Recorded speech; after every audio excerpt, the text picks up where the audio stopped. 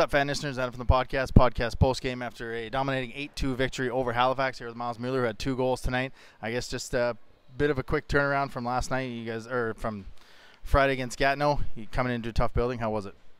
Yeah, we all stuck together, and we knew it wasn't going to be an easy game. So we really played our system, and we wanted it more than they would. So I think it showed on the ice, and the score showed itself as well. So yeah, it was good.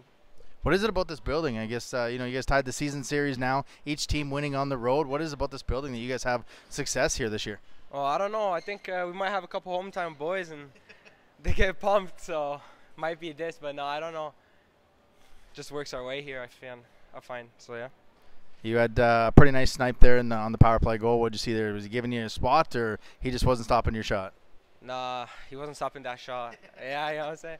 It was a one-on-one. I mean, you saw it coming, but man, corners are my babies, so.